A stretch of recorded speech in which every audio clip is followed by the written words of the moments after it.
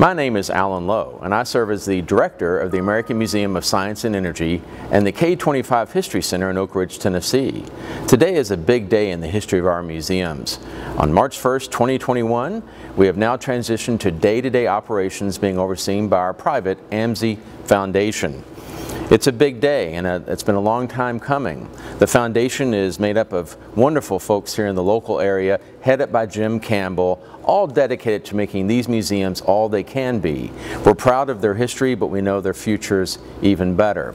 We're also very happy with the tradition of service that DOE has had here. They've been a long-time supporter of AMSE and of K-25. They continue that support now, but in a different way, under what's called a cooperative agreement. Starting today, AMSE Foundation will run these wonderful, wonderful museums. Our mission is to tell the story of the Manhattan Project, to tell the story of Oak Ridge National Lab, and all the things that happened here since the Manhattan Project, the amazing advances in science and engineering, and to then use that as a foundation to teach lessons of STEAM and STEM and history to this and future generations. I'm really proud of our staff here, of what we do, and our mission. And now that mission is going forward under the AMSE Foundation with continued support from our terrific DOE partners. We need all of you to help us as well. Please consider buying memberships to our museum.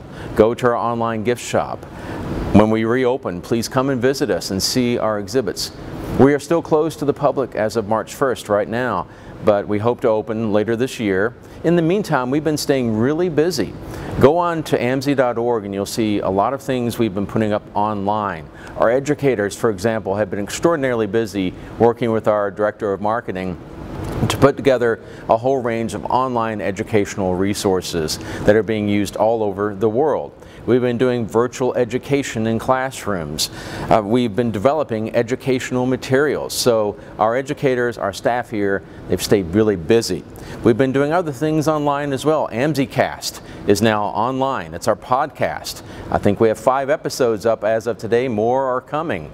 Wonderful interviews with a range of scientists, engineers, historians, policymakers, Oak Ridge National Lab, leadership, all these folks on AMSEcast you can find on any major podcast channel.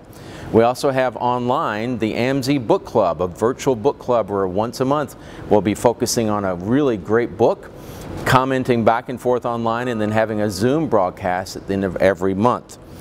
We've also taken this time to renovate exhibits and put in some new ones so that when we do open, they're going to be even better. So for example, we have a new virtual reality gallery that's been put in. We've put in a new case devoted to the nuclear navy, and there's a whole lot more in our exhibits. So please do consider visiting our online gift shop, the Discovery Shop at AMSE. We're selling a range of fun educational materials. Please check that out. And remember, this is your museum. We want you to come in here. We want you to be part of this. I'm excited about the new day here at AMSE, and I invite you to be part of it. Thank you so much.